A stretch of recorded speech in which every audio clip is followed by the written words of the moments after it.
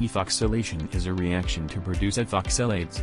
Ethoxylate is a non-ionic surfactant produced via ethylene oxide condensation onto a hydrophobic starting material, mostly in the presence of an alkaline catalyst such as NaO or Co. Non-ionic surfactants are used widely in industrial applications, such as detergents, health and personal care, coatings, and polymers. Below is the general chemical reaction for ethoxylates. RxH is fatty acid reacting with XC2H4O, ethylene oxide, and produces ethoxylates with the presence of alkaline catalysts such as NaO or Co. A variety of substrates can be used to produce ethoxylates, for example, fatty acid, methyl ester and alcohol, depending on the usage.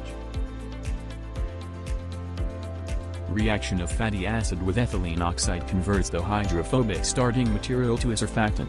The reaction is run at 140 to 180 degrees Celsius under an inert atmosphere using a base catalyst where potassium hydroxide is most commonly used. The direct ethoxylation of fatty acids typically shows an induction period during which the reaction rate is relatively slow. The initial reaction produces primarily ethylene glycol monoester. After about 1 mole of ethylene oxide is added, the reaction rate increases, and the polyethylene glycol and diester content in the product increases. At the temperatures used to make fatty acid ethoxylates, ester interchange creates a complex reaction mixture consisting of monoester, diester, and polyethylene glycol.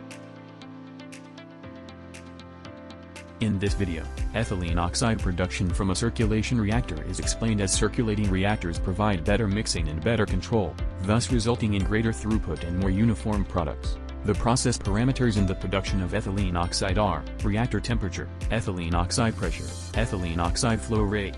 Fatty acid and catalyst are charged to the feed tank A and the mixture is heated and dried.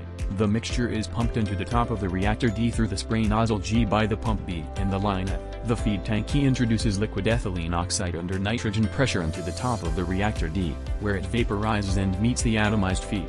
The full charge is circulated from the bottom of the reactor to the top of the reactor via line F or the heat exchanger C. The controller H maintains the reactor's temperature by activating the valve J, which directs a portion or all the circulating feed through the heat exchanger C.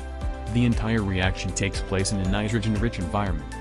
The controller I monitors the ethylene oxide pressure and controls the flow of ethylene oxide to the reactor through the valve K. During the ethylene oxide addition and afterwards, the reaction mixture is continually circulated to ensure that all of the absorbed epoxide is reacted.